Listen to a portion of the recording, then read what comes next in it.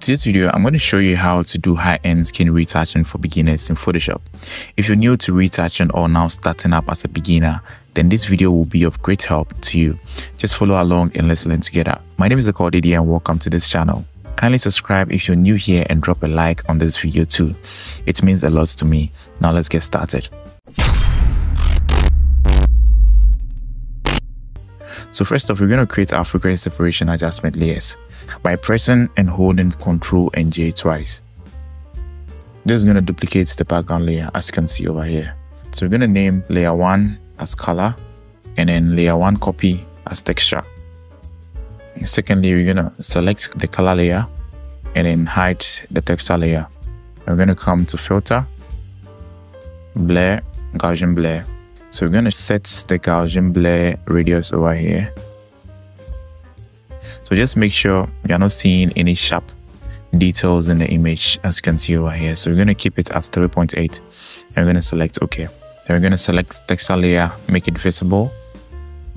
Then come to image, apply the image. On layer, we're going to set this to color. We're going to keep the channel at RGB and then change the blending mode to subtract. Then we're going to change or keep the scale at 2 and the offset at 128 as you can see over here and then select OK. Now we're going to change the blend mode over here to linear light. That is on the texture layer. Alright, so now we have our image back to how it was before. So we're going to press and hold Ctrl and then select the color layer and then put it in a group by pressing again Ctrl and then G to put them in a group. We're going to change the name of the group to frequency separation. Alright, so now we have created our frequency separation adjustment layers. So we're going to select the color layer and then create a blank layer in between the color layer and then the texture layer. We're going to name this as zones. Alright, so now we're going to select the color layer like this. We're going to zoom into our image. But before that, if you want this action, I have it over here. I have it in my online store. You can just download it and then try your hands on. Alright, that is if you want to create this settings very fast. Right. So I'm gonna hide this. I'm gonna select the color layer. I'm gonna select the lasso tool on the left side. Zoom into our image a little bit. So we're gonna start smoothing our image. So we're gonna select or circle around the portions of the image that we want to smoothen. Right click, select Gaussian blur. Before that, we're going to come to filter, blur, Gaussian blur, and then we're going to set the blur radius over here. So I'm going to set this to 7.8 like this. I think it's too much. Yeah, 6.4 is okay for me on this image. So I'm going to select OK like this. Zoom out a little bit. Now I'm going to click outside to deselect and make sure the lasso tool feather is on 2.4 pixels, right? So we're going to continue. I'm going to select this side of the face, right click and then select Gaussian blur. We've already set the Gaussian blur radius, so any parts that we set or we apply Gaussian blur on is going to repeat that settings or that Gaussian blur radius that we've set already initially. Alright, so we're going to continue. Alright, so I'm going to speed up this side because it's the same thing that we're going to be repeating over and over. So I'm just going to speed it through.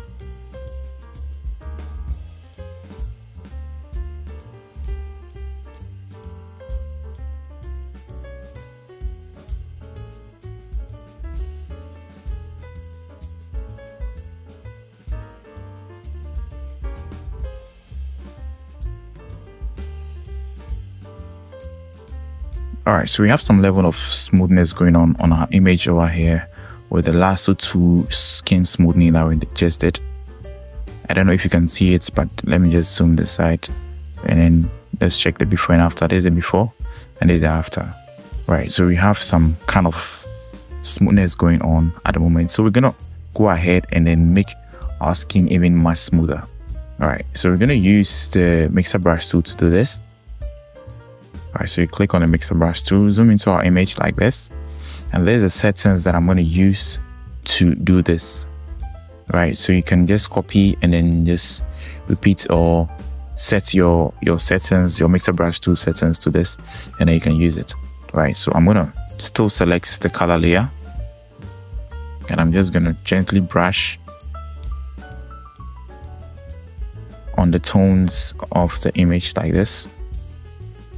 Once again, make sure you don't spread the tones into other tones. If you're doing the highlights, make sure you're mixing only the highlights. If you want to mix the midtones, make sure you're mixing only the midtones as well.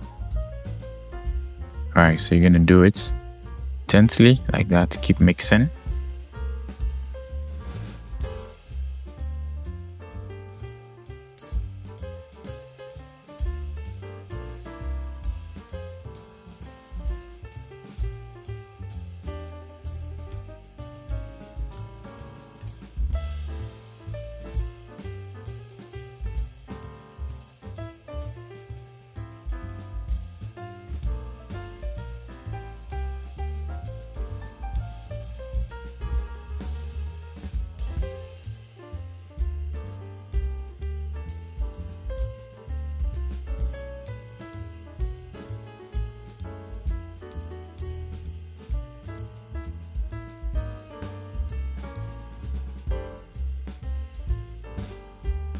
All right, so as you do it, always make sure to zoom in and out to check the progress that you're doing, because when the image is zoomed in, there might be some places that you are over editing that you might not see. So it's always best that you zoom out to check and see how your image is looking.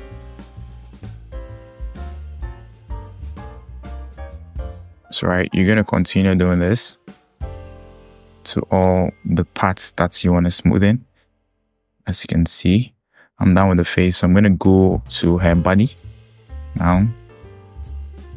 You're just going to brush gently as I did on the face. You're going to repeat this to all her body to make sure every side is looking smooth and consistent.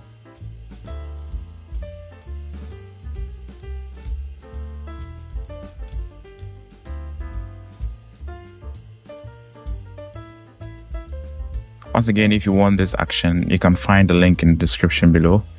You can check out in my online store and then just download it to also help the channel. Don't forget to subscribe as well if you haven't yet.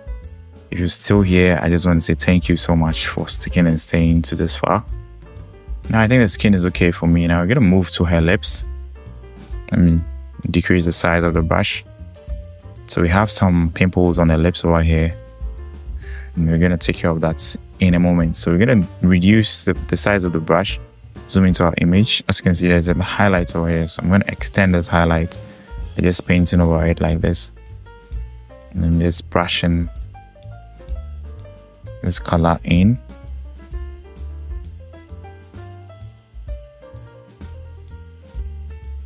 So you're going to do it gently.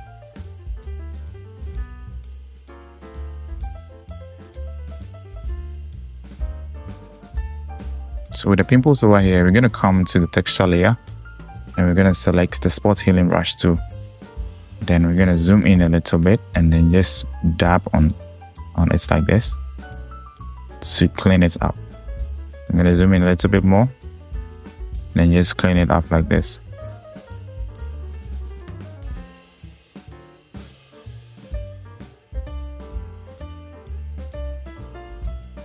All right, so as you can see, our image is looking very good. It's looking nice.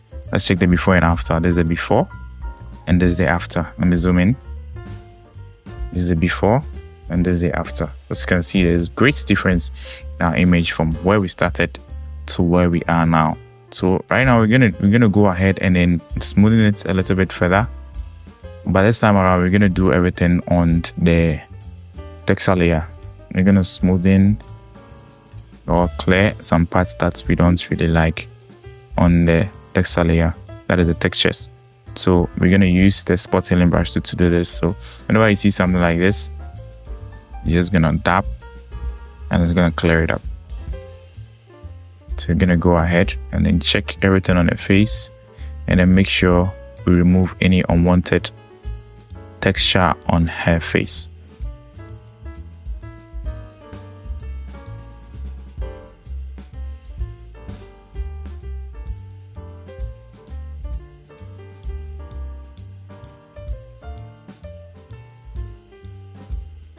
Zoom out. So this is how our image is looking.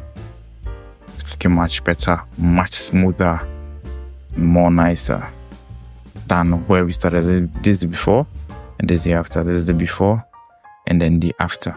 So we're gonna move to the tones. So over here we're gonna smoothen our image much better. We're gonna even out the tones in our image. So we're gonna select the brush tool like this, then decrease the opacity.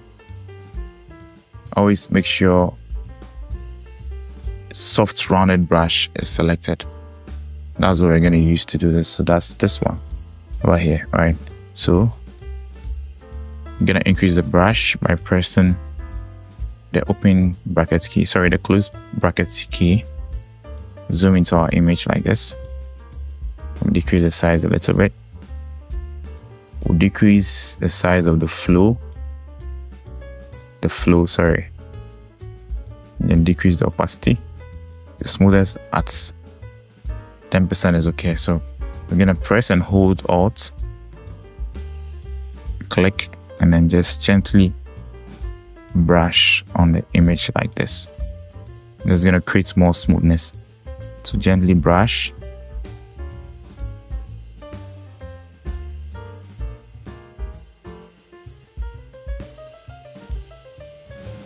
Move to this side, sample, and then this brush. Let me show you the before and after. This is the before and this is the after. I know you can't see anything, but there's some changes going on. Right, so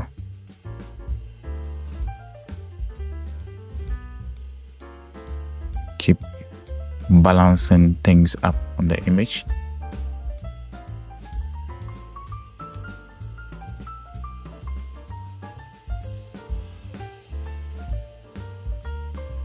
So this is the before and this is the after. If you feel like the effect is too much, you're just going to decrease the opacity like that. This is the before and this is the after. And let me zoom in. As you can see, our image is looking much better now. Alright guys, so this is how far I'm going to bring you on this video. Hope you loved it and hope you enjoyed it. If you haven't subscribed yet, kindly hit the subscribe button. I'm going to see you guys in the next one. Check out other videos on this channel. See you guys later. Bye bye for now.